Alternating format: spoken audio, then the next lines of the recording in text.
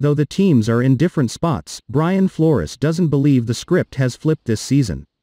Typically this time of year, the Patriots are trying to lock up another AFC East title while the Miami Dolphins are sputtering to the finish line amid another fruitless season. This year, though the teams haven't done a complete 180, they certainly find themselves in different positions than they often have the past few decades heading into Sunday's 1 p.m. clash. New England is 6-7 and needs to win out and get a heap of help to have a shot to make the playoffs. Miami is 8-5 and can control its own destiny in the final 3 games. Here's what to know about the Dolphins, who feature a familiar head coach, an intriguing quarterback, and a ballhawk who's quickly becoming a household name. Brian Flores doesn't believe the teams have flipped roles. Dolphins head coach Brian Flores, who played at Boston College and spent 15 seasons with the Patriots, is now in his second year with Miami. He's helped engineer a turnaround that has the Dolphins in contention for an AFC wild card spot. Last year, Miami sputtered to a 5-11 record and missed the playoffs for the 3rd consecutive season. The Dolphins have only made the postseason once, 2016, since they won the AFC East in 2009, and ESPN's NFL playoff predictor currently gives them a 30.2% chance to curb that trend. We're in a position where we get to play some meaningful games and that's good, but in order to take advantage of them, we can't be thinking 3, 4, 5 weeks ahead, Flores told reporters. If the Dolphins beat the Patriots on Sunday and the Las Vegas Raiders next week, they suddenly have a 75.9% chance to get in, even if they lose to the Buffalo Bills to end the season. They're 3.5-point home favorites for this game, but Flores knows he'll be in for a challenge against the Patriots, who beat Miami, 21-11, back in Week 1. Though the Patriots have a 2% chance to make the playoffs, Flores knows that number won't affect the way Bill Belichick and co. prepare in the slightest. When asked if Flores finds it odd that the Patriots and Dolphins have flipped roles, Flores quickly dismissed that notion. "I don't think we've really flipped roles," he said. "I think they're trying to win one game and we're trying to win one game. That's where we're at and that's kind of our thought process, and I'm sure, actually, I know, that that's what they're saying in their building. I could see how people could think that it's flipped, but for us, it's a one-game season. It's the same for them." Tua Tagovailoa has provided a lift. After starting the season 1-3, the Dolphins ripped off 5 straight wins to move to 6-3. They earned statement victories over 3 strong NFC West teams in the San Francisco 49ers, Los Angeles Rams, and Arizona Cardinals in that span. Then they beat the New York Jets and Cincinnati Bengals, and lost to the Denver Broncos and Kansas City Chiefs to move to 8-5. Rookie quarterback Tua Tagovailoa, who took over for Ryan Fitzpatrick in Week 8 against the Rams, has been a catalyst along the way. The number 5 pick in the draft has thrown 9 touchdown passes compared to just 1 interception and has posted a 4-2 record as a starter.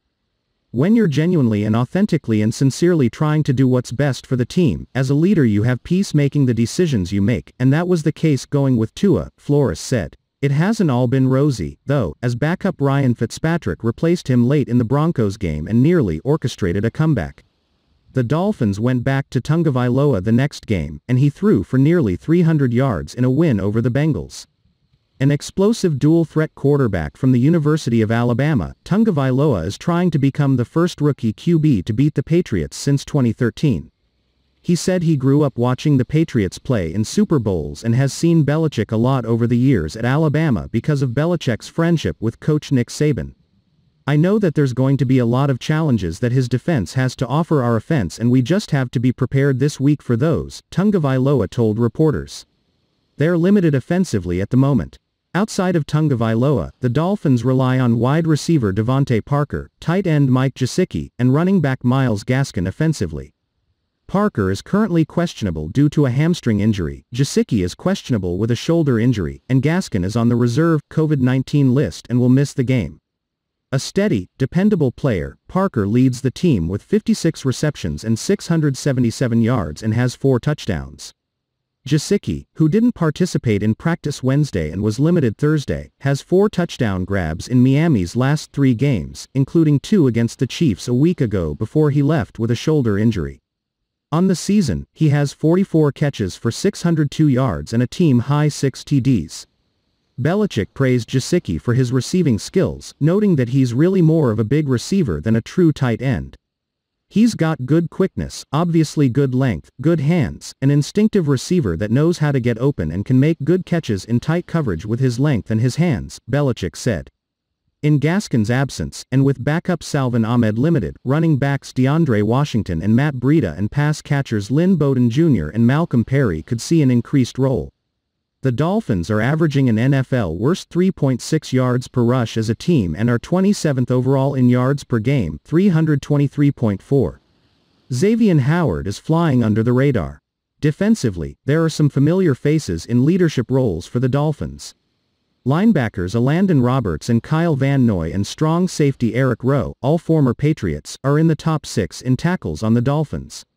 Roberts' chest and Van Noy, hip, are both questionable for this game. Xavier Howard, a high-flying cornerback, is someone to keep an eye on Sunday. He's recorded an interception in each of the Dolphins' last 5 games, including a ridiculous one-handed grab against the Chiefs, and he currently leads the NFL with 9 picks on the year. If he gets at least one more in 3 games, he'll become the first player in 13 years to reach double digits. Howard, a 5th-year pro from Baylor University, has established himself as one of the best playmakers in the NFL. "I fly under the radar," Howard told reporters. "For sure." Linebacker Jerome Baker, team-high 90 tackles, and defensive end Emmanuel Ogbah, team-high 8 sacks, are 2 other contributors. The Patriots, who are 5th in the NFL with 147.5 rushing yards per game, are 53-3 since 2000 when a player rushes for 100-plus yards. Miami is 22nd in the NFL with 120.2 rushing yards allowed per game.